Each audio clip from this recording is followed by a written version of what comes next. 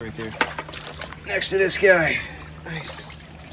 Whoop, and my water's going. Oh, come on. Can't lose the suction there. But yeah, so there's a tooth right there. That's what I find sometimes in the morning.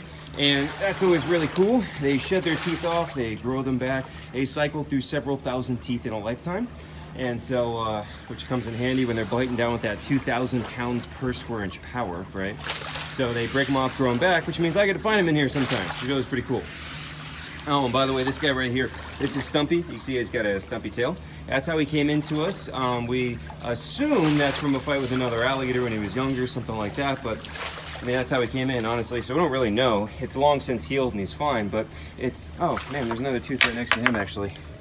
Ooh, look at that. That's a nice one, huh? You can see that little bloodline right there. So that's where it was connected in at the gum. So that's cool. Oh, I dropped.